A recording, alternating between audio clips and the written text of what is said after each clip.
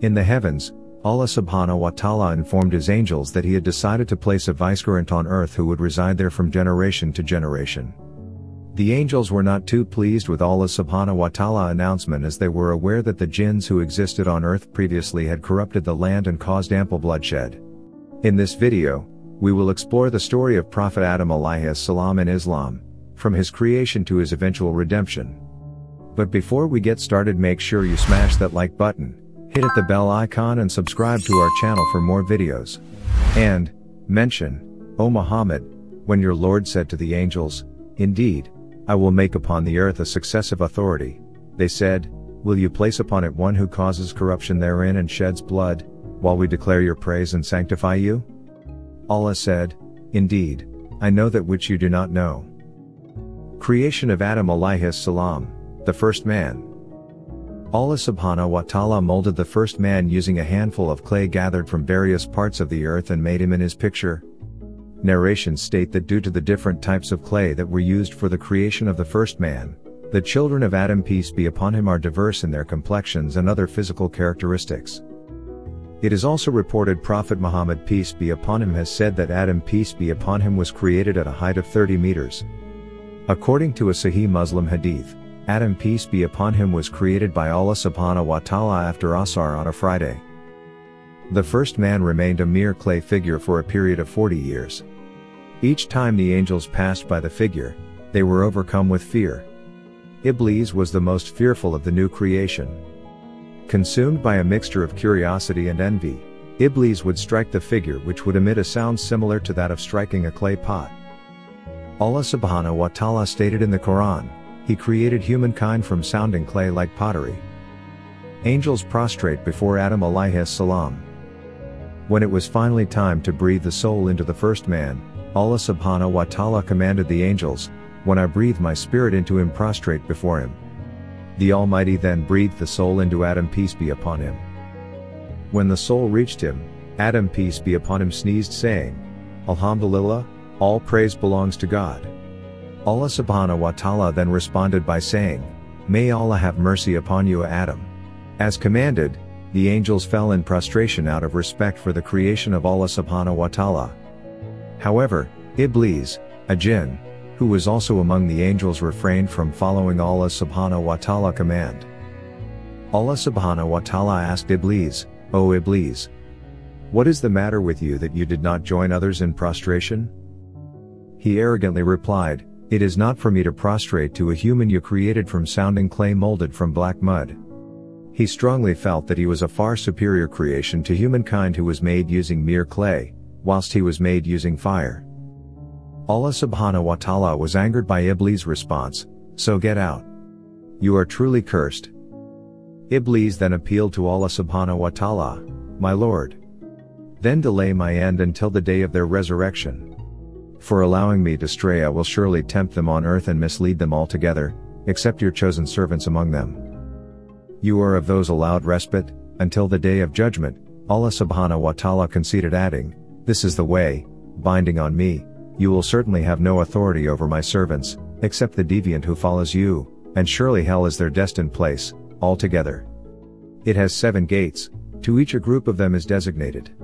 Having just received the gift of life, Adam peace be upon him witnessed the exchange between his creator and his creation and was overcome with a myriad of emotions. He felt deep love and admiration for Allah subhanahu wa ta'ala, who had granted him life and who had instructed his angels to prostrate before him. He was filled with awe at having witnessed Iblees' disobedience towards Allah subhanahu wa ta'ala and the Lord's tolerance. Adam peace be upon him was also surprised at Iblees' hatred towards Adam peace be upon him without having any knowledge about him. He realized that Iblees was a creature that was consumed by arrogance and wile, and understood then that Iblees was his eternal enemy. He knew that Iblees was among the bad and the angels were among the good. Allah subhanahu wa ta'ala then instructed Adam peace be upon him to go to a gathering of angels, and greet them with, "Assalamu alaikum, peace be upon you." Upon doing so, the angels replied to Adam peace be upon him with, "Wa alaikum salam wa rahmatullah, may the peace and mercy of Allah be with you too." When Adam peace be upon him returned to his creator, he said, "This is your greeting and the greeting of your children among each other." Adam peace be upon him learns the names of everything. Allah subhanahu wa ta'ala was keen on making Adam, peace be upon him, perceive his true identity, and the purpose of his existence, and granting him the knowledge of all things, which was a gift that was bestowed to no other creation before. As the All-Knower states in the Quran, He taught Adam, peace be upon him, the names of everything. Allah subhanahu wa ta'ala gave Adam, peace be upon him, the power to understand the nature of all creations and to assign each creation suitable names. He also instilled in Adam, peace be upon him, a love for knowledge and a strong desire to impart knowledge to his offspring. When his creation had learned all that he needed to learn, Allah subhanahu wa ta'ala presented him before his angels. Tell me the names of these, if what you say is true? Allah subhanahu wa ta'ala asked the angels. Glory be to you. We have no knowledge except what you have taught us. You are truly the all-knowing, all-wise, the angels replied, admitting their inability to do so. Allah subhanahu wa ta'ala then turned to Adam, peace be upon him, and instructed, Adam, inform them of their names. As commanded, Adam, peace be upon him, recited the names of everything, to the amazement of the angels. Did I not tell you that I know the secrets of the heavens and the earth, and I know what you reveal and what you conceal? The angels then comprehended that Adam, peace be upon him, indeed had the knowledge of everything, and that this was his noblest quality. Adam's, peace be upon him, knowledge encompassed that of worldly knowledge, knowledge of the Creator, and his creations. Adam, peace be upon him, was eager to share his knowledge, so he would approach the angels to discuss the way of things with them. However, as is the duty of the angels, they were busy attending to the Lord's bidding. Hence, Adam, peace be upon him, felt lonely. Thus, Allah subhanahu wa ta'ala decided to create a partner for him from his ribs. The creation of Eve. One day, as Adam, peace be upon him, awoke from his sleep, he found a human gazing intently at him with tender eyes. Who are you? He asked the creation. A woman, came the response. Why have you been created? Adam, peace be upon him, asked. So you can find tranquility in me, she responded. The angels were in awe of this new creature, so they asked Adam, peace be upon him, what is her name, Adam? He replied, Eve. They then asked, why has she been named so? Adam, peace be upon him, responded, because she was created from something living. The forbidden tree. Adam, peace be upon him, and Eve lived a life of complete freedom in paradise. Allah subhanahu wa ta'ala allowed them to explore heaven and live as they pleased, but there was one exception. Allah subhanahu wa ta'ala warned them against approaching a specific tree, failing which they would be deemed disbelievers. Allah subhanahu wa ta'ala said in the Quran, but come not near this tree or you both will be of the wrongdoers. It was clear as undisturbed water that eating from the specific tree was off limits, but, before long, as it is human nature, Adam, peace be upon him, forgot Allah subhanahu wa ta'ala command. His willpower weakened and his mind changed. This was the opportune moment for Iblees to strike and show Allah subhanahu wa ta'ala that humans were weaklings after all, and he, Iblees, was the superior being. He was resolute in his mission to lead humans astray from Allah subhanahu wa ta'ala worship. He began his mission with mere whispers, through which he buried the seed of doubt in Adam's, peace be upon him, mind. Shall I guide you to the tree of immortality and the eternal kingdom? Iblees asked the pair. He also said, your Lord did not forbid you this tree save you should become angels or become of the immortals. Swearing by Allah subhanahu wa ta'ala, Iblees added that he was among the sincerest well-wishers for both Adam, peace be upon him, and Eve. So, the pair were coaxed into disobeying Allah subhanahu wa ta'ala. Before he finished consuming the fruit of the forbidden tree, Adam, peace be upon him, was awash with a sense of shame, sadness, and pain. With the single act of disobedience, both Adam, peace be upon him, and Eve became aware of their nudity, and they frantically began to pluck leaves to cover themselves. Condemned to earth. Adam, peace be upon him, and Eve were summoned before their Lord, who asked, did I not forbid you from that tree and tell you that Satan is to you a clear enemy? The pair was forlorn and consumed by guilt. They pleaded, our Lord, we have wronged ourselves. If you forgive us not and bestow not upon us your mercy, we shall certainly be of the losers. It was indeed too late. Allah subhanahu wa ta'ala had already planned his sentence for the two humans. He expelled Adam, peace be upon him, Eve, and Iblees to earth, where he destined humans to be enemies with Iblees. He said, "Descend as enemies to each other. You will find in the earth a residence and provision for your appointed stay. There you will live, there you will die, and from there you will be resurrected." Life on earth. Adam, peace be upon him, and Eve led a life of hardship on earth. Food did not come easy. Unlike in their previous abode, heaven, they were compelled to work hard in order to sustain themselves on earth. He was burdened with searching for food, clothing, and shelter for his wife and children. He was also challenged with fighting wild animals who were wandering about in search of a full meal. However, above all, the biggest burden that Adam, peace be upon him, had to constantly battle was the whispers of Satan. Satan stuck to his word and continued to torment the humans with his evil whispers. Nonetheless, he remained resolute and proved himself to his Lord. It was vital that he thrive on earth and bring forth offspring who would remain steadfast in their assigned duty, to worship Allah subhanahu wa ta'ala. Adam's alayhis salam children. The lonesome existence of Adam, peace be upon him, and Eve on earth soon changed. They were first blessed with a set of twins, Cain and his sister, and were also blessed with twins the second time, when they welcomed Abel and his sister. The children grew up to be young healthy adults, while the family enjoyed a humble life with Allah subhanahu wa ta'ala ample blessings. Cain cultivated the land, whereas Abel reared the cattle. Part of Adam, peace be upon him, and Eve's expulsion to earth was with the aim of populating the land with dutiful humans who worshipped the Almighty. Thus, when the children reached marriageable age, Allah subhanahu wa ta'ala revealed to Adam, peace be upon him, to marry each son to the other's twin sister.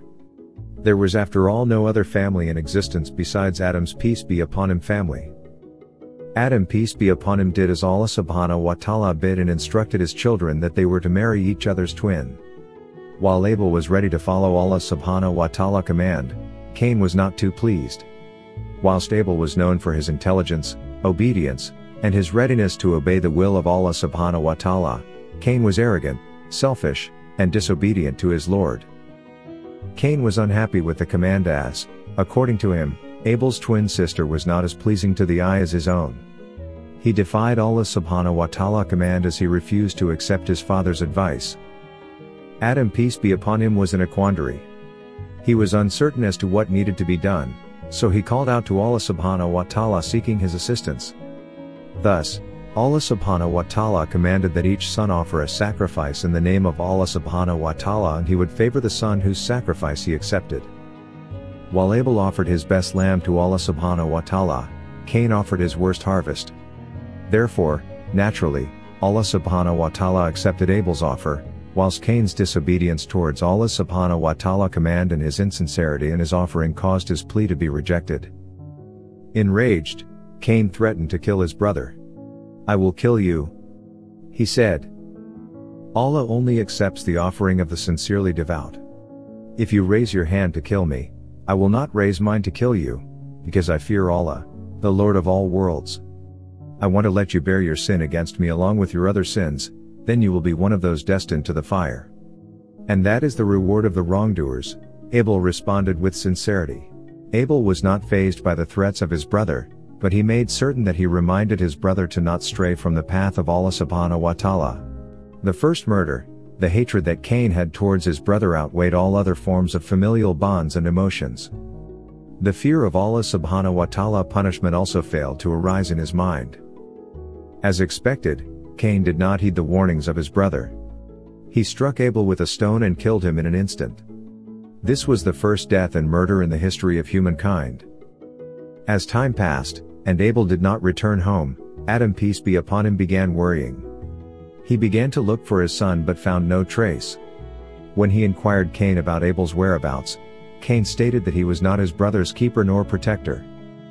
It didn't take Adam, peace be upon him, long to realize that his beloved Abel was no more. Adam, peace be upon him, was consumed with grief. Having murdered his brother, Cain was unsure what needed to be done with Abel's body. He wandered all over, pondering how he could hide the body from his family. As his anger slowly subsided, Cain began to feel remorse for his brother and was overcome with guilt. In a bid to retain the dignity of the deceased, Allah subhanahu wa ta'ala caused Cain to witness the death and burial of two crows. Cain watched as the crow used its claws and beak to dig a hole in the earth, push the carcass into it and cover it with sand. Cain followed suit and buried his brother, Abel. Adam, peace be upon him, lost both his sons and was overwhelmed with grief. Abel was murdered while Cain was under the spell of the devil. He made dua for his son and went on to carry out the duties expected of him. He continued to warn his children and grandchildren of Iblees and constantly reminded them to worship Allah subhanahu wa ta'ala and not be among those who disobeyed him. Adam alayhis salam death. One day, Adam, peace be upon him, who was gravely ill, said to his children, "O my children, indeed I feel an appetite for the fruits of paradise." Intent on fulfilling their father's request, the children set out to gather the fruits of paradise. On their way, they met with some angels who carried with them Adam's, peace be upon him, shroud and other materials required for the preparation of a body for burial. The angels instructed the children of Adam to hasten home as their father was about to meet his end soon. So the children returned home with the angels.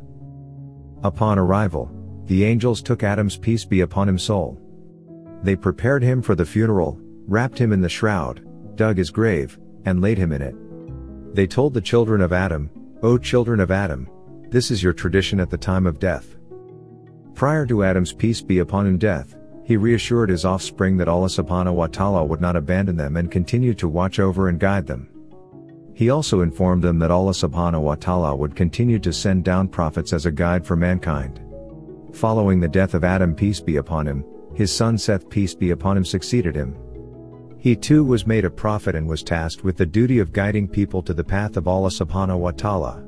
What do you think is the most significant aspect of Prophet Adam's alayhis salam story that resonates with you personally? If you found this video helpful, make sure to check out other videos on our channel and give this video a big thumbs up. Also, don't forget to subscribe to our channel. Thanks for watching. We'll see you next time.